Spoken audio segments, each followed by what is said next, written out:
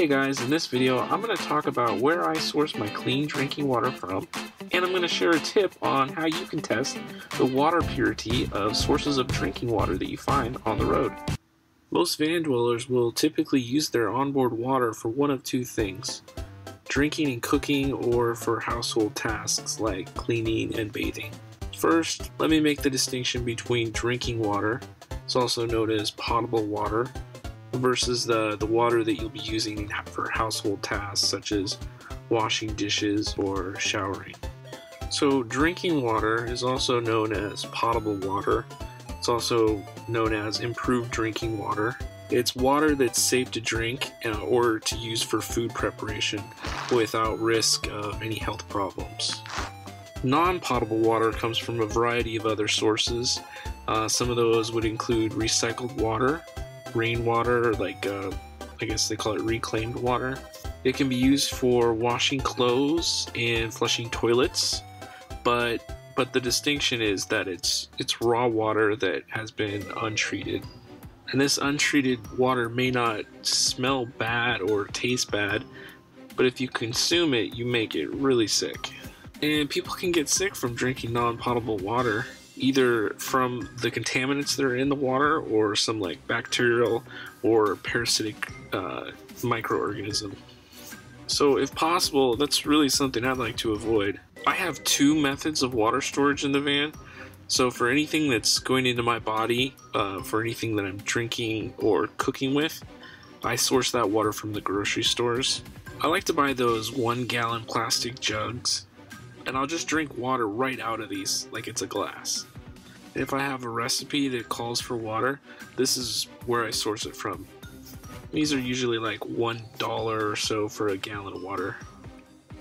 And what I'll do to save a little bit of money and to not generate as much plastic refuge, I'll often refill these 1 gallon water jugs right in the grocery stores. A lot of these grocery stores have purified water dispensers, and they're essentially like mini bottled water treatment systems. They include multiple filters like activated carbon filtration, reverse osmosis filtration, and like UV lights. And I guess that sort of disinfects. And every source of water is different, but typically these machines, they claim to remove 92 to 98% of the contaminants from the source water. And that also includes fluoride.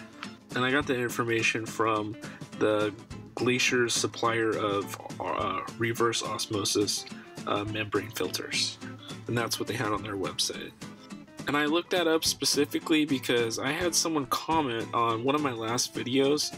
They said that I was wrong at in saying that the machines remove the fluoride that a lot of these municipalities put into the drinking water still to this day for some reason. This person claimed that RO, reverse osmosis, did not remove fluoride. In fact, it does.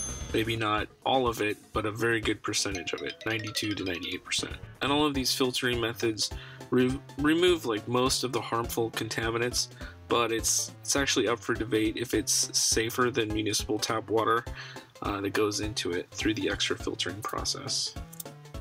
And there was a study done in 2002, and it concluded that the safety of the water is still uncertain due to the contaminants that may build up on the machine itself over time. If taste alone is not going to sell you on drinking purified water, you can also use a more scientific method. You can use something called a TDS meter. It measures the total dissolved solids, TDS, and basically it's measuring everything that is electrically conductive in the water.